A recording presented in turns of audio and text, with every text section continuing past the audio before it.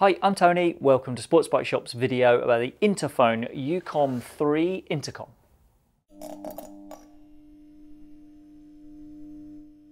This unit from Interphone is a simple little device that makes it really easy to get communications inside your lid. It's a Bluetooth unit that will give you a headset for your phone so you can listen to music and sat-nav instructions, and it will also let you make and take phone calls. It's also capable of communicating with a pillion with a similar Bluetooth unit, or another rider with Bluetooth comms who's within about 500 meters of you.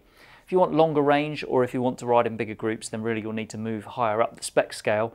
But for the basics of connecting to phones and one other person, then this really is up to the job. There's nothing revolutionary about it, but it's pretty small and unintrusive, it's intuitive to use, and it's not expensive at £99.99 for a single unit as we record this. It's rated as IP67 waterproof, which is something you don't get with some of the more expensive units, and it comes with 32mm HD speakers that are easy to fit into the recesses that most bike helmets now have. I've used this unit for a few hundred miles now with it fitted to this Shark Spartan RS helmet. It was easy to install, simple to use, and it's been a decent setup for letting me listen to music and podcasts while I'm riding. The speakers are quite small compared to more expensive units at 32mm, but I could hear podcasts and radio quite happily while riding my FZ1 Phaser at 70 miles an hour. It's really intuitive to adjust the volume of the buttons. The top button increases it, the bottom button reduces it. And if you think you might struggle with the volume, Interphone have an upgraded model, so Ucom3 40mm, so you get bigger speakers that give you clearer sound. It's 20 quid more at £119.99, and there's a link to that system in the description below. If you already have one of these units with the small speakers and you want to upgrade them, you can buy Ucom16 speakers and they will plug into this. But buying a pair of those costs 40 quid. So the cheapest option is to buy the Ucom3 unit that comes with the 40mm speakers. For full disclosure, I've not tried those speakers, so I can't actually tell you whether they are any louder than the ones that come with this unit. For connecting to a phone, answering calls is really easy as there's voice activation for that. Just saying hello or answer quite loudly will make the unit answer the call. For making calls, you've got a couple of options. The first is to use Interphone's smartphone app to set up 3 speed dials, and then if you can remember the right combination of buttons, you can make the unit call one of those 3 numbers. The other option, which probably is easier, is to press the phone button for a couple of seconds to activate the voice assistant on your phone, and then you can use that to ask your phone to call someone for you. When it comes to comms with other units, this is a pure Bluetooth unit that can communicate with other Interphone units or with other brands of intercom that use Bluetooth. It won't be able to communicate with mesh.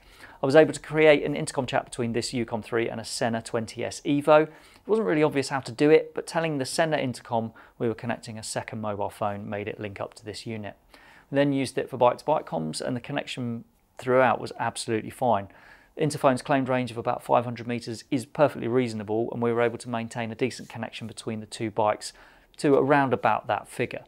As with any intercom though, ranges will always depend on the conditions you're riding in. The sound quality for the conversation when connected to another unit wasn't always as good as you might get from a more expensive unit, but genuinely it was absolutely fine.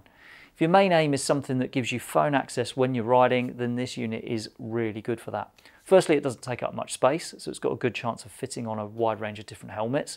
I fitted this one with the clip that slides between the shell and the EPS, but I only really did that because I thought I might need to move it from one helmet to another. I haven't actually swapped it from this helmet once, so I might as well just have used the self-adhesive pads and then stuck it to the side of the shell. A control module has to stay on the helmet when you're charging the battery anyway, so there's not really a big benefit to having it on the clip, and it would protrude slightly less from the bottom of the helmet if it was just stuck straight to the lid. Intercoms like this, which rely mostly on buttons, are always a little bit less user-friendly than the ones that give you full voice control. I find the hardest bit with this really is remembering which button to press or which combination of buttons to press, and remembering a voice command is just that little bit easier. But those units with full-on voice control do cost quite a bit more money than this one. And if you're going to have one with buttons, this is a good setup. The buttons are chunky, they're easy to find even when you've got thick gloves on, and they're laid out in a really sensible way. And also because the unit's quite small, you're not sort of scrambling across the unit trying to work out which buttons where. The battery lasts up to 10 hours according to Interphone, and after my time using this, I've got absolutely no reason to argue with that. It lasts plenty of time between charges for me, and I've never done a long enough stint to make it go flat or even warn me that it's going flat. It takes 3 hours to charge it back up from fully flat, and if you find that it is draining when you're out and about, you can charge it up to 6 hours of talk time in just half an hour on a charger. It also charges through USB-C, so no need to carry loads of different cables around for old school connections. Now personally, I quite like simplicity from my tech, and this unit has suited me for that reason.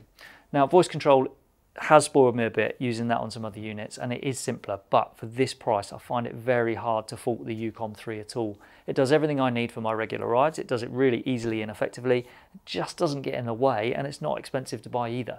For simple rider to pillion or bike to bike comms, it's really good as well. If you're thinking about group riding rather than one-to-one stuff, then you'll definitely need to look at something more advanced, ideally with mesh capability. But as a kind of my first intercom, if you like, I think this unit has a hell of a lot going for it. And you might find you'd never actually bothered about upgrading to something more complicated. This unit's simple, light, slim, waterproof and cheap. In my time, I've really liked having it. I hope that tells you everything you wanted to know about the Interphone Ucom3 intercom. But if there is anything you'd like to ask or to add, then please pop a comment below. Thanks for watching.